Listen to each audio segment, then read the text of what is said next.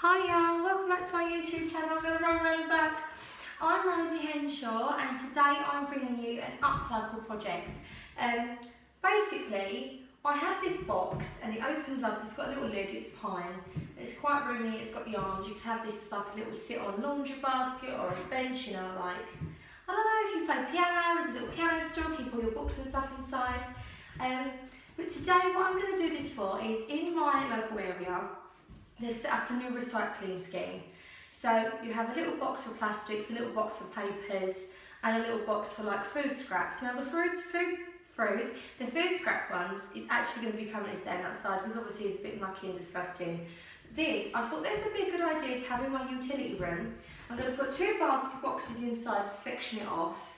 And then I can have some plastic that side, paper that side. It's easy to slot out and put out when the dustbin's here. But I'm not going to have ugly plastic boxes in the utility room. I could even have this in the kitchen really once I've painted it, because I'm going to go for a colour grey. It's a colour grey I've already got. This is from B&Q and this is a Valspar wooden metal paint, premium one. Let me come up a bit closer. When you go in there, you take in something, the colour that you like, and they'll mix it up to whatever colour you want. And I've got half a tin left of this, so I thought this is the perfect sort of colour. It's like a beigey sort of grey colour. And the reason I'm painting this colour is because it's quite neutral. It's going to go with the decor in the utility room, and also if we do decide to have it in the kitchen, put a little cushion on it or something, and it will go with the flooring because I have like beigey sort of grey and white tiled flooring. I had this mixed up. I had, what did I have mixed up? I saw something that I liked. It was a little hanging heart. It was a colour grey that I really, really liked. So I went to B&Q and got it mixed up. I've got a few of these pots of paint, and I've just got a normal standard paintbrush and quite a thick one. I'm just going to give it a little mix, because sometimes you get like the little oil stuff on the top that sits on the top, so I'm going to give it a little mix. Now I've already sanded this before I give it this coat of paint, and to be fair I give it quite a thin coat, so it's quite alright, doesn't really need a key in. This is quite good paint and it's quite good coverage, don't need to prime it. And also I've given it a little wash down with a little bit of soapy water and I've made sure it's all dry. So I'm just going to start off with quite large, like quite a lot of paint on my brush. Now as you can see, this paint is really, really going far. I mean, it's amazing coverage. This tin of paint cost me around, oh, boobaloops are hanging out. This cost me, I think it was £15 for the tin, but it's really, really good. I mean, to be fair, on most of my furniture, I use Farrow and Roll, but I use this, I can't remember what I used, oh, I know what I used this on. I had an extra dining table I did have in the utility room, and basically, my friend's mum, was looking for a table and chairs and it wasn't even being used, so I said that she could have it, and that's what was used on this. So as you can see, this is going on incredibly. I'm going to have to retie my dress because I'm like coming undone and nobody want to see that. When you have little textures, I have got a little round brush and you can sort of go in, but I just find doing little circular motions, it gets it right in the little grooves. Oh yeah. And what I've actually got is, I think I might actually maybe do this video in two parts, because I've got a lovely piece of fabric and I could get a little bit of foam and upholster the top part. I don't really know though, because I don't know if I'm going to keep opening it to put scrap paper inside it and plastic. Yeah, it's probably not a good idea because I'll end up always having someone sitting on it, and whenever I've got to put rubbish in it, it'll end up being on the side. So I've had quite a lot of questions on what kinds of paint I use and how I upcycle. As you can see, it's so dead easy. It's really, really easy. It doesn't take that long. I mean, I'm going out with my friend later. I was meant to go out yesterday. I had an awful migraine. I just want to say thank you, by the way. I've had the most lovely well wishes. I can hold it. See what I mean? Sometimes I think you watch some people do decorating and they do prime, they do this and blah, blah, blah. And I think sometimes it takes you just buying a really, really good paint to sort of like not skip them sort of steps. And it will last long, and it will be. I mean, sometimes, if I was going to do this and this was a nicer colour with a contrast underneath, that's a little tip, you can just dryly go over that and you can see it sort of picks up all the detailing. That's how I do a lot of my stone sort of colour decor. I basically paint it in a colour like this and I'll go over it in like a white, which I might still do. Don't really plan. I tend to pick a colour, what I want it to be, to go in the room that's sort of a neutral palette, and then I'll tend to pick whether I want to add parts or something. So like with my dresser in the background, I then decided that I wanted to go on the inside and give it a slight two-tone colour. But I never planned to do that in the beginning. It's sort of, I think sometimes if you go with it, and then you just sort of like, it doesn't have to be a really well thought out process. It is only paint, and you can repaint over it, you can sand it. It's obviously quite good to be prepped, but there's only a couple of things that I've sort of done, and they've come out not probably how I really wanted them to be. But look how good this paint is, and I mean this paint, I'm not using a roller on the flat parts, it's not leaving any brush marks whatsoever. Making sure to get in all the nooks and crannies. Make sure there's no drips, and there isn't.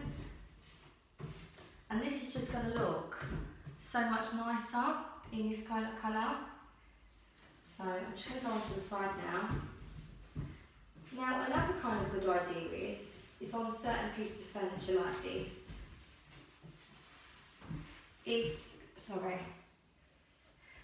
because it's got like a shape on the inside, if you have a nice fancy piece of like wallpaper that you like, or like a napkin, you can decoupage this in the areas that you want it to sort of pick up colour, or you could paint that a different colour to have a bit of a contrast.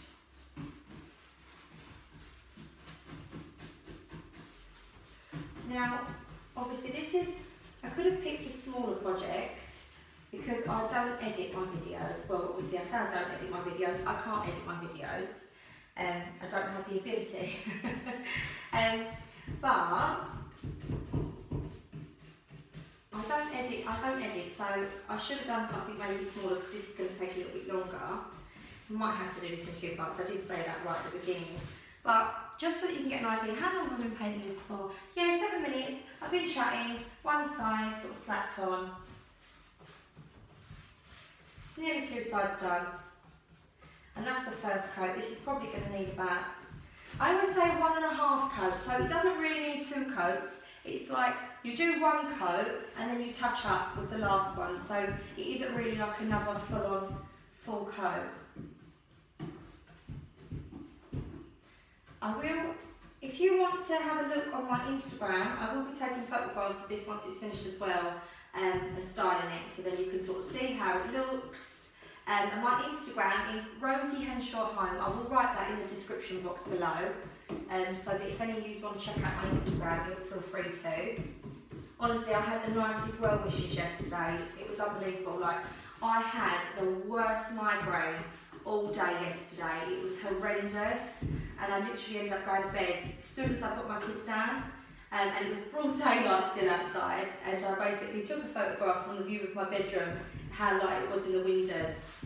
I basically said I had a migraine, and I had so many lovely people, so many of you saying such nice things and wishing it better, which I've not got round to doing because I've been tidying up this morning, and I haven't gotten round to saying thank you. If any of you are watching this, then you know I am. I will go on there and say thank you as well. So this does have an opening lid. So if you was going to upholster this, I mean, it's got quite a big gap between it, so you might have to do fabric on top of it rather than around the edges. But it's got quite a nice neat flap. I never really paint on the inside of projects like this. If I have a cupboard, then I may paint the inside of the cupboard.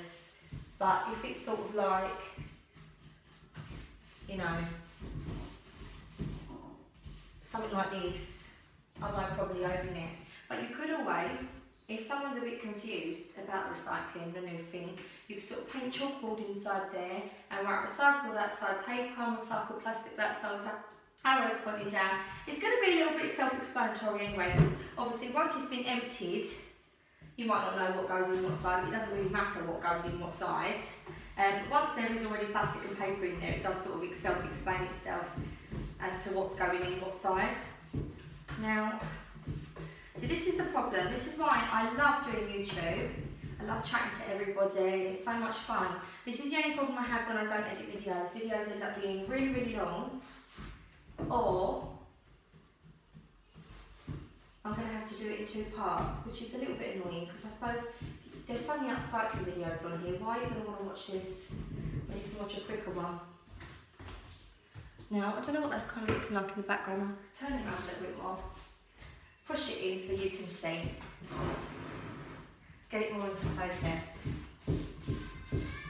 Yes, darling? Yeah, darling, it's coming on. It's got an advert. You just have to wait.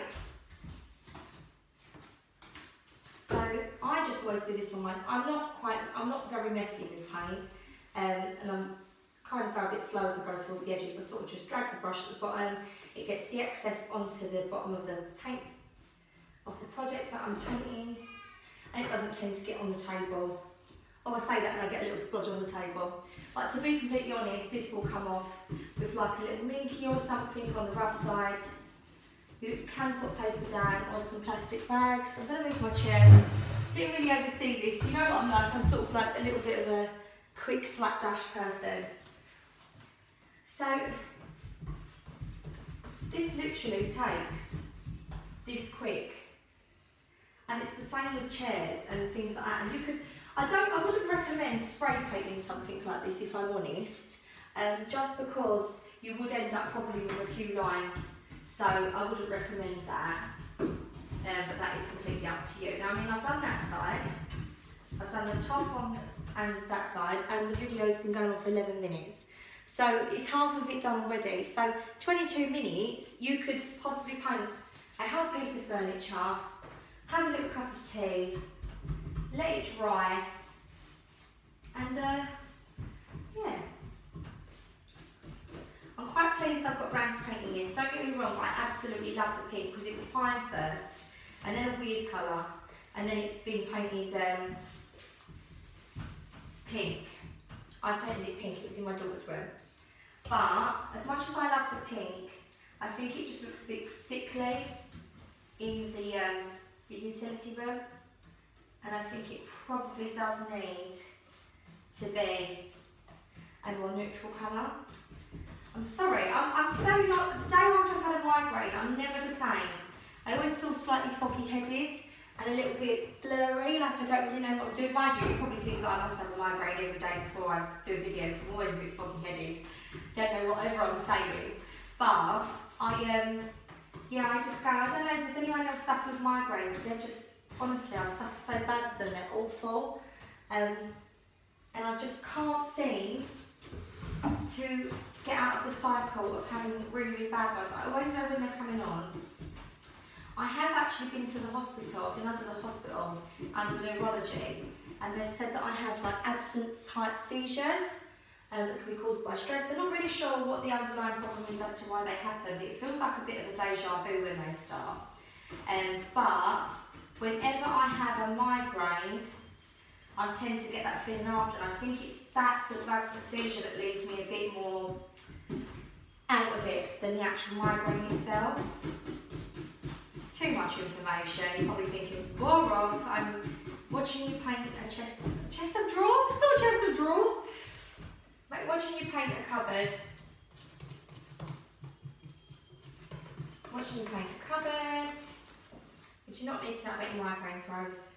But I'm telling you anyway. I tend to, when I paint, I think of like really therapeutic things, or I'll think like life situations through. And like I'll think of like possibly other decor that I want to do. I never paint one thing a day, let that be said. I hate painting art. I love painting, but I hate washing up paintbrushes and, you know, sort of having the big old tidy up that you have after you've been painting. So I never paint one thing. So I normally always think, right, while I'm painting, get something else out. And that's how it ends up being the thing where I end up having quite a few pieces of furniture that's painted in the same colour. So, you know, hopefully, because this has taken a little while to do, because it's just got so many little nooks and crannies. If this was a flat kind of shaped box, this would have been done. This would have been done straight away. I can see there's a few little bits of pink on this side. Because I'm trying to video it as well, I would normally do something like this in my garden, or I would do it on the floor so I've got easy access so I can get round to it quite easy. But but because I'm filming this for you guys, it's a little bit harder to be able to paint without rocking on the table, making a large bang while I'm trying to do it. But I am trying to do the best that I can with my filming capabilities. Oh, I'm so bad at filming. So bad. I went to the charity shop again yesterday, guys. I managed to get myself a lovely little neck dress. And it was from the petite range, which I don't tend to buy from because I find the petite range of necks are quite pricey, as are their tall range. Any sort of ranges that they do that aren't their regular, I think they're quite like, you know, standard pricing anyway. But it was £58 this dress. It still had the tags on it, and I paid £4.99 for it from Age UK, and I was so over the moon with it. So I've just got my little painting dress on. This is just like my little cheapie. £3 in the sale because it had like a little like rip in it, but I've stitched it. This is from New Look last summer, and I like having like an old summer dress to do my like painting in. It's nice and cool. I'm sorry if you saw a little cheeky bit of bum or boxer shorts. So I've got a pair of my husband's boxer shorts underneath this. This is like my proper painting attire. So I'm nearly finished painting the whole box. And if I'm honest, I'm kind of thinking I'm going to do a little bit of like a rustic stone look on this actually. So like I said, I wasn't sure what I was going to do with this at all to start with. And as we go on, then I start to think, do you know what, that's what I want to do with it. So I've just got one last little section. I've just realised part of this video, like I'm literally just round the back, and all you can see is a little, I wouldn't say little head, little choppy face round the back. I should turn this round really, but that's the side that I want to dry, so I might as well leave that to your side. But literally I am nearly done. I'll give you a little spin just so that you can see I'm not lying. It really does take this quick to give something a little upcycle. Now, if you are just having a little neaten up and it's a very similar colour, I've got a little tip. Sometimes if I want to freshen up some furniture, but I don't want to have to repaint the whole thing, if you do want that aged kind of look, you can get like a little white, dry off the paintbrush a bit so that it isn't caked on, like, so it isn't going to put too much on, and just sort of go over it and get sort of a damp cloth and wipe it off, and it sort of like removes the paint, so any dirty marks sort of get covered with like the white, but at the same time it gives it like a little aged antique sort of white shabby chic look, but then you don't have to paint the whole piece. Now I'm not going to give this its another half coat because, like I said, I'm going to age this so white. Make sure there's no pink before I spin it, because you'll go, you were lying to me, you were lying. I'm going to get paint on my fingers as well.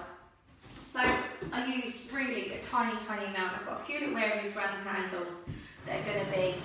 So I've got one side there. Oh.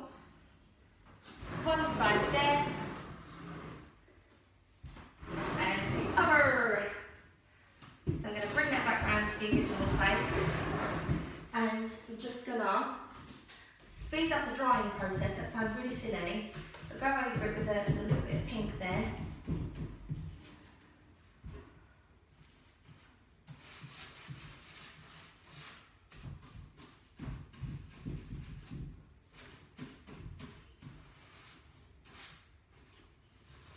Now I know there's a few people that do upcycling and stuff on here professionally, and they're probably going to be like, what on earth are you teaching people to do?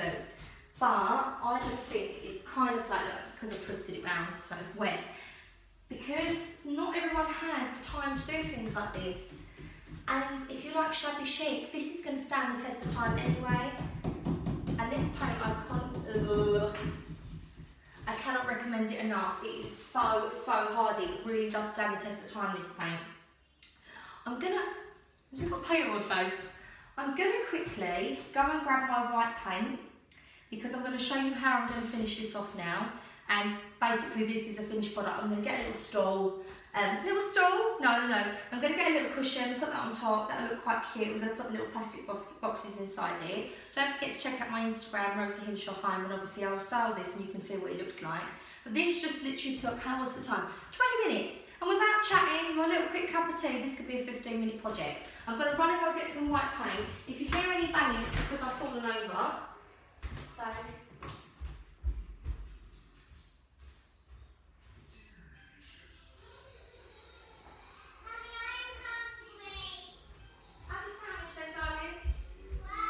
sandwich then, darling. Alright, just a second. I've done him a ham and cucumber sandwich, but I don't think he particularly wants it. So he's just saying, you know, he doesn't want it. He wants something else. I think that's being cheeky because he wants biscuits or crisps. Now this is satin wood. Now this is what I've done all of my doors in, all of my skirtings. I am a big fan of using what you have. I don't think you necessarily need to go out and buy tons and tons of stuff if you don't need to. This is made for skirtings and doors, so obviously this is going to stand the test of time. And because I sort of dab it on corners, it sort of makes that a little bit more hardy, so it's going to last. And I've got half a tub left of this, and this is Quick Satin Wood Mid Sheen Pure Brilliant White from Dulux. I'm going to quickly show you. So it's one of those. Now my piece isn't completely dry. Feel good. I'm going to literally, just on the edge, sort of like the brush is nearly dry now anyway where I've gone over it. But I'm going to sort of dip it in slightly, pat off some excess on the lid, and then what I'm going to do is I'm just going to pick up pieces like this across the whole piece. Now it might like just go along all the hard edges, picking up all the patterns on in the inside, just on the edges like this. I don't know if you can see.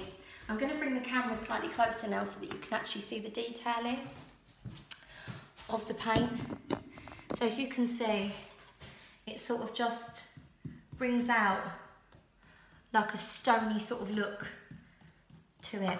Can you see that? So it really, and I'm going to go all around where the flowers are. There's a little bit of pink paint. Now, that's not exactly a problem because I can just go over that where it's the grey's kind of mixing with the white anyway, and that will just really give that like a lovely bit of detailing. I'm going to hold this a bit closer because I think the lighting is stopping you from seeing, but if you can see...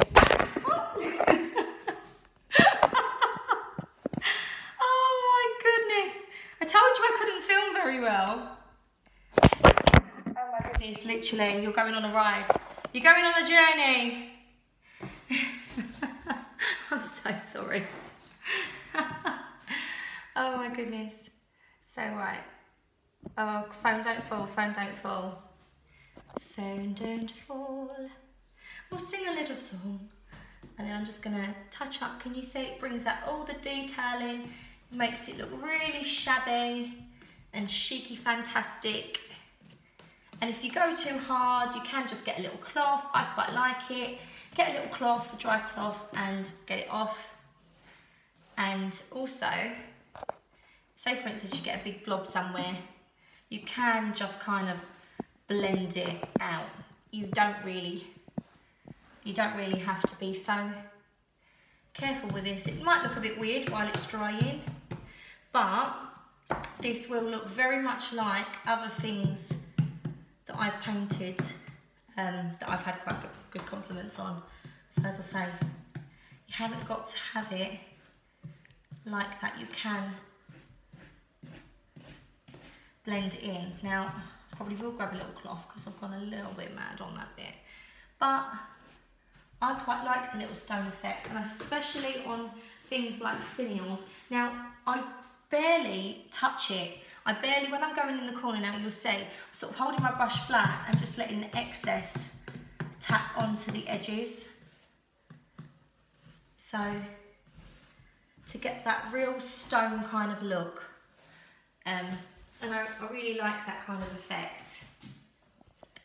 Now this has been part one because obviously I don't want this to be another hour-long video, so I will do another half part later on in the day. Once this is properly dried, once I've distressed and everything and this is properly dried, and then I will be popping it up on my Instagram. So stay tuned for part two. please look up, stay tuned. I'm going to be putting them up at the same time. It's like you're going to be like one part, then the next part. So they'll go up together. So please skip over to part 2 when you see me finish, and I might even give it a little rub down as a distress.